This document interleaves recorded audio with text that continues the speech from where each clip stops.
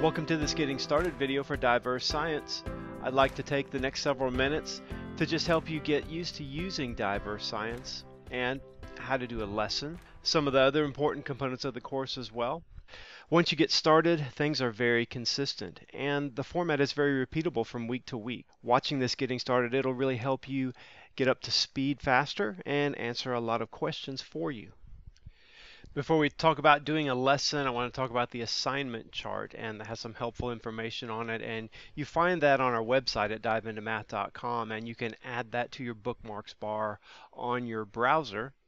So on our website up here at the top, you just go to Support, click on Syllabi and Teacher's Guides, and go to Dive Science. And you're doing a CD-ROM or download version, so I'll just click on the CD-ROM here. Select Earth Science, and there's the teacher's guide, and you can just scroll through and you see number 2 there after watching this Getting Started video is bookmarking that Earth Science assignment chart. And so you just open that chart up and it has day by day instructions to complete a week worth of Earth Science in 4 days, but we also have a timed method. We'll be talking about that later. And here is the assignment chart week by week, and there's some definitions flashcards, facts flashcards that are optional website links that you can go to, and everything is standalone, so those are optional things. You don't have to do it that way using those website links there. We just did that because it's a very efficient way to do those two activities. So you can see everything for a week all laid out there, and the 32-week schedule that we have with quarterly reviews at the end of each. Let me just move this window down a little bit here, and depending on your browser, this is Google Chrome here, but depending on your browser there's different methods of bookmarking something. So I can hit this star here and it says the folder option. I have different options for folders. It's in the bookmarks bar, so I'll just hit done, and you see that link appear in my bookmarks bar where it's now available for handy reference. Well, now let's go through the 4-day schedule that's in your assignment chart on completing a week of Diverse Science. And first up on day 1 are definitions and facts. And so first we'll talk about your definitions for the week. And there are digital flashcards on your assignment chart, and that's what we recommend using. That's an online activity, but it is optional. You don't have to use that. You can use the PDF glossary provided with your course instead. The purpose of the definitions and doing those first is to get you familiar with new words and their meanings before you watch a lecture. When you're learning something new, it helps to start simple, and so we start with definitions. Let's take a look at how to access those from the assignment chart, access those flashcards. And so let's just start with week 1 here and your flashcards there, and you can see how things are described too. The course is broken into quarters, so we have quarter 1, and so week 1 you have everything's like 1.1 definitions. Then week 2 is 1.2, and scroll down for the second quarter, things begin with a 2. The third quarter, they begin with a 3, and I bet you got it figured out now. And that's part of it. We're trying to make this a simple, easy to learn format so you don't have a brand new different format every week and every quarter. Now, let me just minimize this a little bit, and when you start, you can go to options here and answer with both. And so X out of that, and your first time through, you can see the definition or rule or scripture. Typically every week there's a scripture that I'd love for you to memorize too, and so you can see that verse itself and the scripture and their applied science, the term, and the definition beneath it there. And so you can see both things together as you go through. So you go through one time, see the term and the definition or the rule. There might be like a math formula sometimes too I want you to get familiar with as well. It's not just vocabulary is all that's in this. And then once you've gone through it once, you can go to options there and answer with the term or the definition, whichever one you want to do. And Now it's in real flashcard mode where you click on that card to flip it and see that definition come up. And then for the next one, you just click the arrow there, go to that, click it to flip it. So, and if you want to do it by term that way, then you can do that as well. And you just go through them. Solid mass of the earth, click to flip what that is. Now you also have some weekly facts. Most weeks have a set of facts I want you to memorize, and this is like rock and mineral identification, things like that related to the earth. And it's important that you understand too that no prior knowledge is required on these. You're going to be doing flashcards just like I don't expect you to know all your definitions to start with. I wouldn't expect you to know all these facts either. You're going to learn these by doing the digital flashcards. That's what we recommend using, or you can use the CD download quiz that was provided in your course. So back over here to the assignment chart, you just click on your facts flashcards for whatever week you're on and click on that. It'll open up. And so again, you can go to options, go to both, and so you can see the name and whatever that material is there. So this is mineral here, the state mineral of California, gold, and you can just flip through those, and so you're just putting a name with that mineral. And so these are all minerals here. Some of these are state minerals, and just depends on what the fact is. So you can just go through those, and then you go back however you want to do that, term or by definition, and I'd recommend doing that by term. And so you see that picture and identify what it is, click to flip, that's biotite, and go on. We'll talk about the quiz method that's in your course in a few minutes. And just again emphasizing that the digital flashcards online, that's optional. You don't have to do it that way. You do have a quiz format, and you'll see that in a minute. It's the same thing, just not necessarily as efficient to use as the flashcards. On day 2, the focus is to watch a lecture, take notes on that, and complete the related review questions. Completing a lesson in Dive Earth Science means that you've done your definitions, you've watched the lecture, and that includes some of those definitions, and then you've completed the review. First up though, you can review your definitions, rules, and facts. About 10 minutes is what you want to take on that. So you can use your flashcards, online flashcards, or your methods provided in the course, and just flip through each review in one time. You're not needing to memorize them right now, but obviously as you go over these, you will start to memorize them.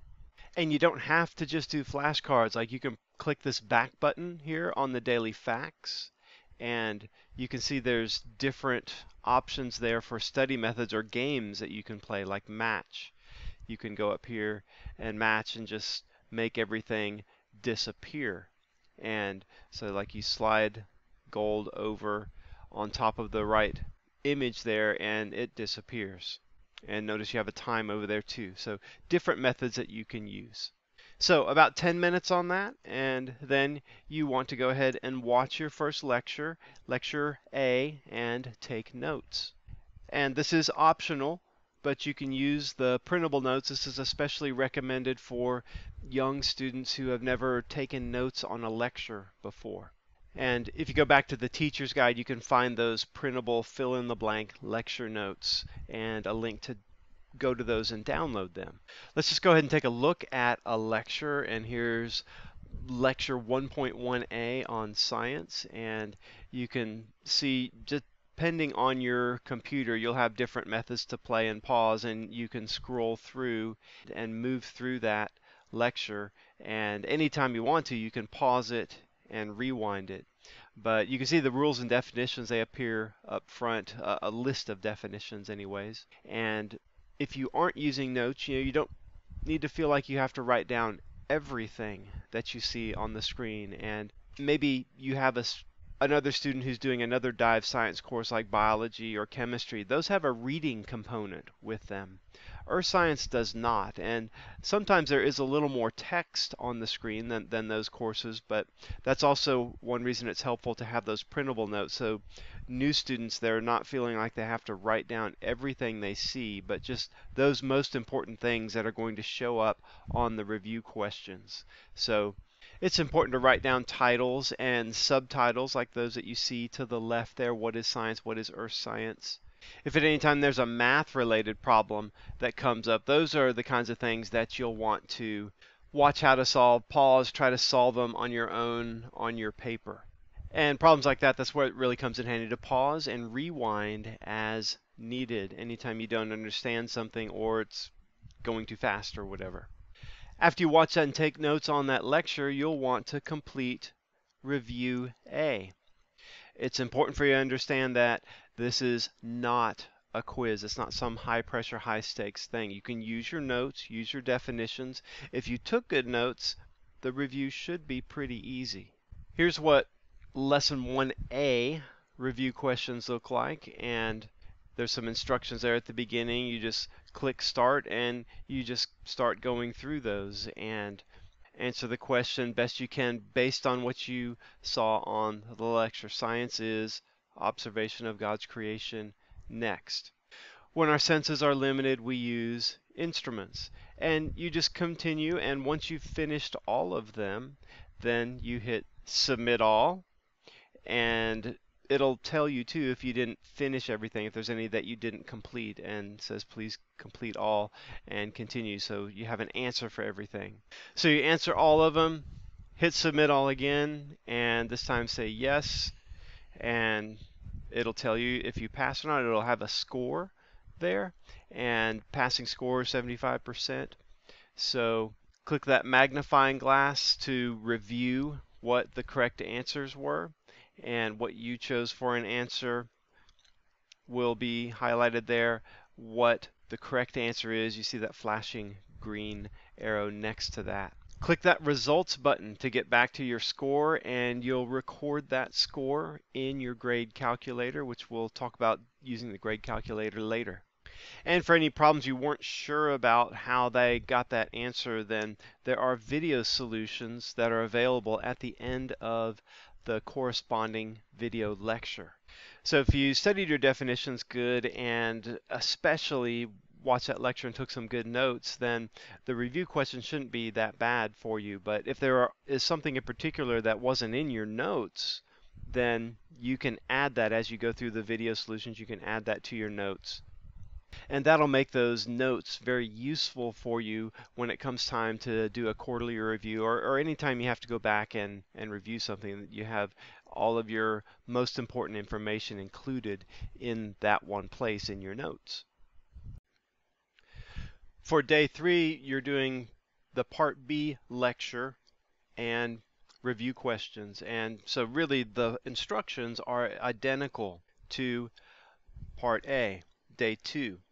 You'll start by reviewing rules, definitions, and facts, and then watch your Part B lecture and take notes. Complete your review questions. For day 4, the main thing that you do is the video lab, but you want to start it by spending a few minutes taking the optional facts quiz. And we don't want you taking this part too seriously. I mean, you can do it and just give a completion grade on it. It doesn't have to be a perfect 100 in the amount of time. Here's what that facts quiz looks like, and again, some instructions at the beginning. Looks a lot like the review question format, and starts out like I just did, just emphasizing it's not a test. You don't have to make this some high stress thing. It is timed. You can see that timer running after I clicked start there, and you just go through these and click submit, and it'll actually tell you if you got it right, and then you just move on. And so that one, I'll say that's Galena, that's incorrect. It tells you what the right answer is. So when you go take it again, you can make a note of what that one is. When you're finished, you just hit submit, and it says you must answer a question before continuing. So they want you to do all of them.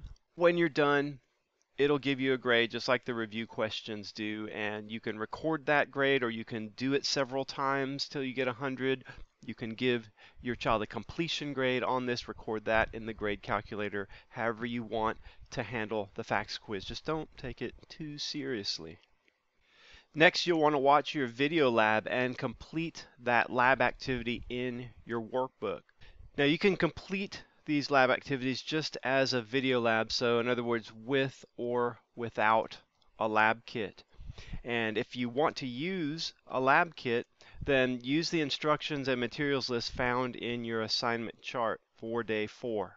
Let's take a look at a video lab, and they show up like your video lectures do, and same ability to pause and rewind and fast forward through different things. You can tell when you begin if you're on the right page in your workbook if the screen looks the same. It says Laboratory Activity 1.1 Scientific Method. It's the same introduction, same content as in your laboratory workbook. This particular lab talks about the scientific method. Many of our lab activities follow the scientific method, which again is great college prep and just life prep too, so you can see how scientists do things and some of the limitations of science too even. But you can see there's plenty of room in the workbook to record everything. You don't need a separate piece of paper or anything. As you go through the lab, if you're doing it hands-on, watch the video lab explanation and any instructions that you see, then perform that particular activity on your own. But watching that video lab first and having these high-resolution photos, sometimes very zoomed in, with description, that just really improves your chances of doing the lab correctly. Lab can be challenging. You're trying to do this experiment for the first time ever. Don't expect to get perfect results. Be patient with it. Be humble. Science done properly is very humbling. Like the lecture, pause and rewind something if you need to. When you're finished, grade and correct it. Any mistakes that you made in calculations or anything, you can correct those using the solutions that appear and award a completion grade for this. And we also recommend a 2-hour time limit on any lab. So even if you don't get the whole lab completed, if whatever you got done in 2 hours, give 100 on that if there was a good effort put in. If you don't complete every lab, that's fine. There's more than enough information in your earth science lab activities for you to get a really good lab experience and really get the feel for completing an experiment and answering a question about something in nature and recording data, calculating, analyzing that data, drawing conclusions, all of those really good things about the scientific method. You'll learn those well. Now that we've discussed a week of doing Dive Earth Science, I want to talk about something called the timed method. And for some students, the 32-week schedule we have is too long. They can get this done in a shorter amount of time. But if it's not long enough, don't feel like you have to cram everything into 32 weeks. Instead, focus on working on science 4 to 5 days per week. So, for example, instead of thinking that you have to get everything that's on day 2, the lecture and the review questions, all of that done at one time, focus on working a maximum of 1 hour per day on your earth science. 2 hours for labs. So setting that max of 1 hour per day, that just helps the student know that this is all they have to do science for that day and no more.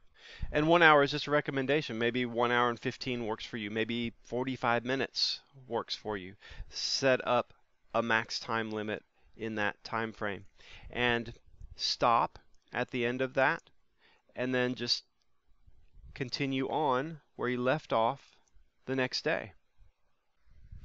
Now, every 8 weeks, you'll have a quarterly review, and it's important to understand this is not an exam, but you still want to study for it. You have the entire week to study and prepare for it, and the best ways to study are to retake the review questions and your facts. Those are the main things that are on the quarterly review, especially the review questions. Just open those up and take them again. Do the online facts flashcards or your facts quiz provided with your course. You also want to study your notes, your definitions, and your lab activities, and in particular, just briefly on those lab activities, there will be a few questions from the lab activities. As you go through diverse science, you're building fluency over time. So look at this quarterly review as an opportunity one more time to build fluency on what you learned that quarter and just really get it down well. And most problems, they come directly from the review questions, meaning they're identical. If you saw a question on the review questions, it's not going to be changed on the quarterly review. It'll be the same question and with the same answer. So some of them are from the facts, the weekly facts that you do, and then a few of the questions will be from the lab activities. Now, it's kind of like just a longer version of a set of review questions is really how these are set up and what I want you to treat them like. And since they are like the review questions, it's okay to use your notes and open up your lab activity if you need to, things like that. Have those things available. Here's the section 1 review, and you see the instructions there. You start, and you can also see that there's a reference next to each problem. So again, if you're using your notes, you can quickly go back and find an answer if you need to. And just moving through here, you can see it goes 1.1a. It's in order too. It's not like you have 1.7 and then 1.1 or anything like that. When you get to the weekly facts, it tells you which week and those facts. And so again, if you need to go back and look at something, you're able to do that. And at the very end, a few questions on lab activities, typically one per lab activity. Lab 1.3 there, lab 1.4 there. And again, that reference is there to help you, so you can go back and look if you need to. Now, even though it's 100 questions, if you study right for it, most students finish in 30 to 45 minutes. It doesn't take that long. It shouldn't take that long. If it's taking you more than an hour, then you didn't prepare right. And remember, we want you to try to use that time method too, and limit your time to 1 hour per day. So that's it for this Getting Started. Thank you for choosing Diverse Science. God bless, and I hope you have a great year.